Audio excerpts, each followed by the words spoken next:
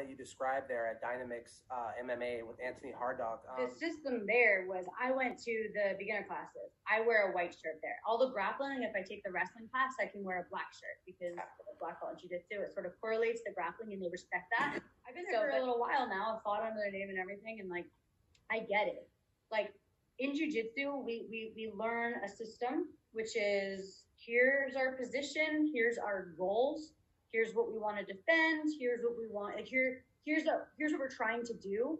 And these are all the little things that you need to worry about along the way back, because you always want to be centered and balanced and swing steps. Like I could go on for days about it because it's like, it's definitely something that works well with the wrestling that Vladimir Matusheynko, yeah. Janitor. That's where I just trained with today. He's hilarious. Best coach, just loves it.